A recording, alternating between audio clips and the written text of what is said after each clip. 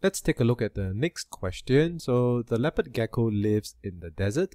The two line graphs below show the relationship between the activity level and the temperature change of the desert in a day.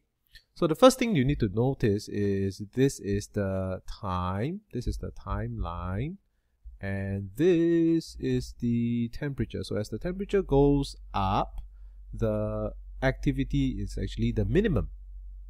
And then when the temperature goes down to the minimum, the activity becomes maximum. So let's look at the question. What can you infer about the leopard gecko based on the graph shown above? Let's look at the first one. Its activity increases as the temperature increases. Is that true? So activity increases as the temperature increases. But as we know from here, when the temperature is the lowest, the activity is actually the maximum. So this statement is false. So let's look at statement B. It is most active during the night when the temperature is cooler. So at night, when the temperature is cooler, it is most active. That is true. Its behavioral adaptation helps it to survive in the hot desert. So you might not have learned this word behavioral adaptation. You will learn it later in the chapter. But basically, it behaves in a way that helps it to survive in the hot desert. So is that true? If it's hot, if the temperature is hot, it doesn't really move. If the temperature is cool, it moves a lot. So generally that's true, because if it's hot, you also want to stay at home and rest, right? You don't want to go out. So this is true. It behaves in a way that helps it survive. It is structurally adapted to be active when the temperature is hot. So what this means is that structurally adapted means it is designed or built, or it has certain characteristics that help it to be active when the temperature is hot. But you know that's not true, because when the temperature is hot, it is not active. So this is also false. So the answer is actually B and C, which is number 2. And let's look at the next question. So Steve set up an experiment below. He observed the behavior of the fruit flies in the two setups at 10-minute intervals for 1 hour. The wire netting kept the fruit flies in while allowing air exchange. Now, even before you look at the question, I want to talk to you a bit about fruit flies. Now, the key thing is that fruit flies, they live for hours. They have very, very short lifespan. So within hours, some of them will die, and some of them will they will die and they will reproduce. So their lifespan is in terms of hours. So let's look at this experiment carefully. So first of all, you have netting over here. Alright, netting. It's the same kind of netting. Fruit flies, same number of fruit flies. Same banana over here.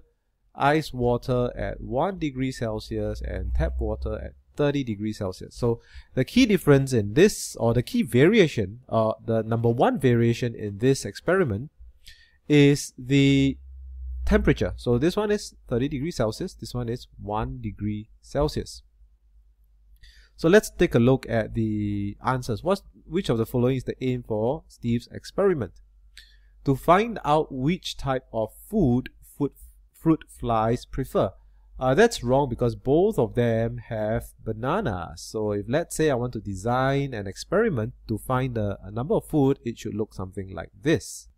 So I would have 1 jar here, 2 jars here, and this would be an apple, and this would be a banana, and there will be some fruit flies over here. Alternatively, you can also have 1 jar where there is a wire mesh over here, and there is a apple here, and a banana here, and there are some fruit flies, and you see which side the fruit flies prefer. So this one will be to test whether the fruit flies prefer fruit A, which is a banana, or fruit B, which is an apple. So let's take a look at the second one to find out if fruit flies prefer cold to warm surroundings. So how would that experiment find out?